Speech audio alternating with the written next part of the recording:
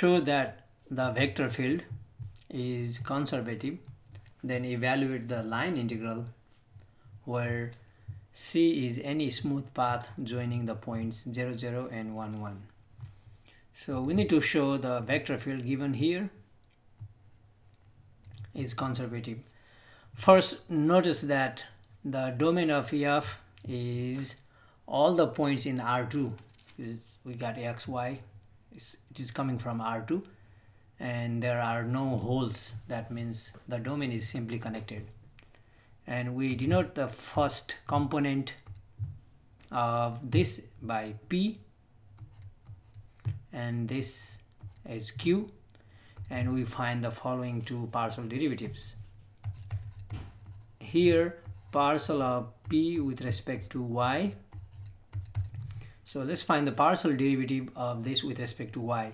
So 2x times 3y squared, so 6xy squared, and partial of Q with respect to x, that is 6xy squared. They are same. That means the vector field is conservative.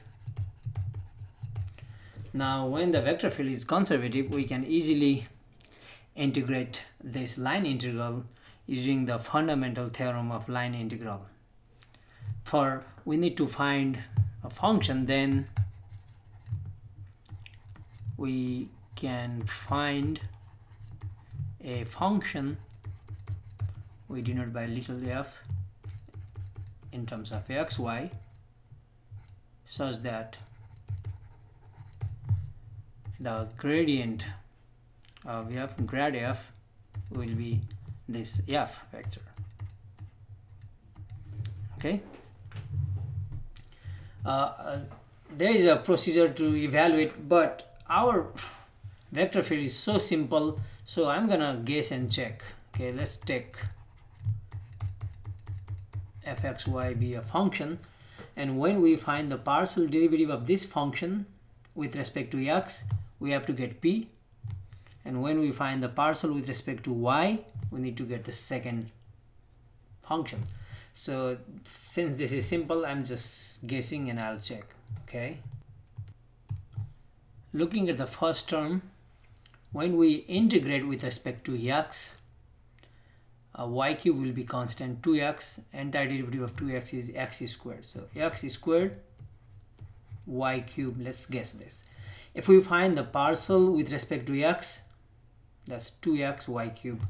So we have that. Now we need to find the partial of this with respect to y.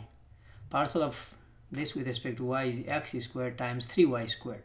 3x squared y squared. Oh, that's here. So this is it. This is it. Okay, this is a potential function. In fact, there is a procedure to determine this. For watch my other videos.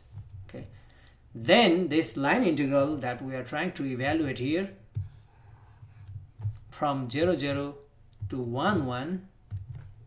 Okay, then this line integral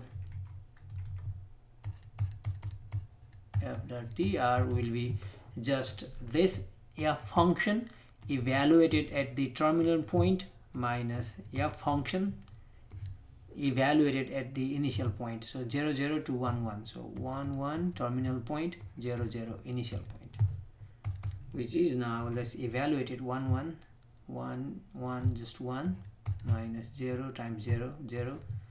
So the answer is just 1.